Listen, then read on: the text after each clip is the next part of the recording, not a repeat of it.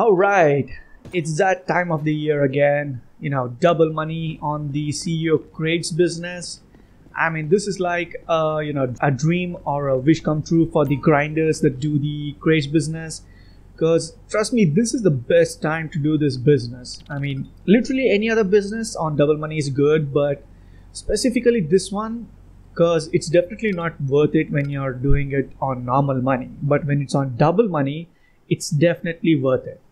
You make like ridiculous amounts of money. I mean, a large warehouse pays you $4.5 million, guys.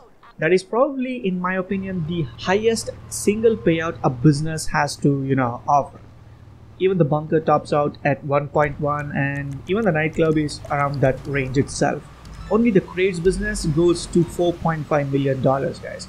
So, if you are up for grinding, or if you have like friends that help you, or in general if you just love grinding and all, you can make like ridiculous amounts of money with this business. I mean, at the end of the day, it is a very repetitive business and it feels too grindy, so it's not everyone's cup of tea. But to those that love it, it's just great. And before we get in, I just want to say this for everyone. If you're just starting out, like if you're a new player, if you bought the warehouses just now, or just about investing into this business just this week, then I would say it's not the best ways to grind for this week. I mean, yes, there is a good amount of payouts, but the same thing if you do for the Cayo Perico heist. I mean, the same amount of time you grind these crates, if you dedicate the same amount of time for grinding the Cayo Perico heist, you'll probably be making more than double the money you'll be making from the crates business. Because that's how ridiculously profitable the Cayo Perico heist is. I mean, per hour you can make like $1.5 to $2 million roughly, giving an approximate. But with this, it's not the same case. But nonetheless, if you're up for it, then definitely go for it. The best way that I suggest everyone, and my method of grinding these crates business in normal, is doing 3 crate supply run for all of the warehouses that we own. So I own like 5 warehouses. So per day I would do like 3 crate supply run for all of them. So in a month I would have like all of those warehouses filled to 90 to 95%. And when the double money event came, because they're not like very frequent or anything, they come like once in 3 months or something. So when the time came and we would sell it, we would be rewarded with a huge amount of money. I have made so many grind runs earlier, 16 million, 17 million, 20 million, my highest till date being the $22 million in one day video. I literally had grinded these crates, and when there was double money on them, I sold them and made $22 million, guys. And trust me on this, I do this completely solo. Like all the grind runs, all the sales. Back in the day, I used to have like friends that would help each other during the sales, but majority of the times, like 90 to 95% of my grinding is completely solo. The grinding that I did for this present week too. If you saw my weekly updates video, you would have seen that my warehouses were just at about 30% capacity filled. So, the other 70% had to be grinded, and which I did. Some of you might call it crazy or I have lost my mind, but I just did it for the old time's sake. Nothing else. It was not for the money or any of that. It was not for grinding or anything. I just, did it for the old time's sake, just for the feeling of that, and that's about it. And the good thing with all that is that it actually pushed my bank into $400+ million. So crazy jump right there. And I made about 20 million from this grind run. So not like the 22 million, but a decent $20 million. So it was quite good, kind of hectic and grindy a lot, but I just did it for fun, nothing else, not for the money, definitely not for the money, because I have earned, or I have grinded more than I can even spend. So there's literally no point in me grinding and wasting time on these. Yeah, that was the whole point of me doing this grind run. That's literally it, guys. As you can see, I have 4 large warehouses and 1 medium warehouse. I actually had small warehouse, but I changed it up for the medium one long back.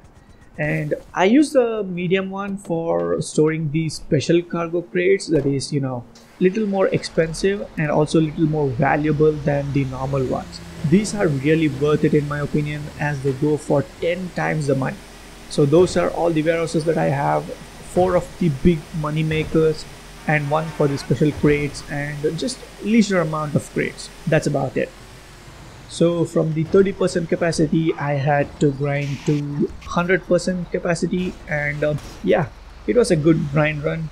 I used the most efficient ways, teleporting back to the highest apartments or using the fast spawning features. So they will literally help a lot and also, save you a lot of time, including the terabyte. If you don't have the terabyte, man, I mean, you're losing out on a lot.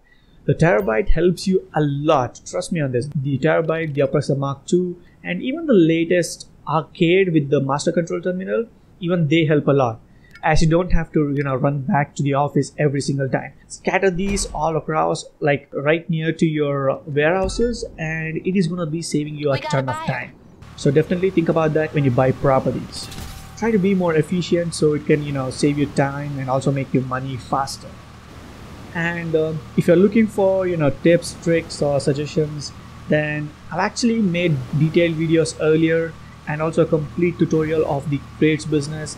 So if you have not seen that, then I suggest you take a look into that, because I've covered a lot of tips, tricks, suggestions, all those fast methods as well. So take a look into that video. I'll be linking it at the top as well as at the end of the video. Now, like I said in the earlier time, if you're someone like me and did the grinding, like stretching it out for a month, doing grind runs every single day, storing it up, it would be beneficial for you. Like even if you didn't have a fully filled warehouses, or if you had filled like 50% of them, then it would be a very good grind run.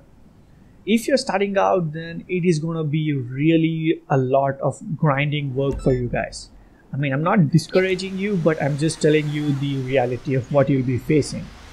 So be ready for the grinding work, and it actually pays off at the end. It's not like very less compared to the Cayo Perico heist. I mean, if you did the Cayo Perico heist for 10 hours, it would probably give you like $15 million, I think. 15 or probably even more, I'm not sure, because it depends on the primary loot and all those stuff. But if you do the same for the crates, it's not that much, because 4 large warehouses will give you somewhere about $17.3 million. So in order to fill the 4 large warehouses, it takes up 2 days. So even if you take it like exactly 20 hours or 24 to 25 hours, you get like $18 million from the crates. But if you put the same 25 hours into the Cayo Perico heist, you'll probably be making like $40 million, close to $40 million. I hope you get my idea. If you're really into it, then go ahead. If you are into making money, depending on the time ratio, then I would suggest go with the Cayo Perico. But at the end, it totally depends on what your preferences or what your likes are. So yeah, it's up to you guys.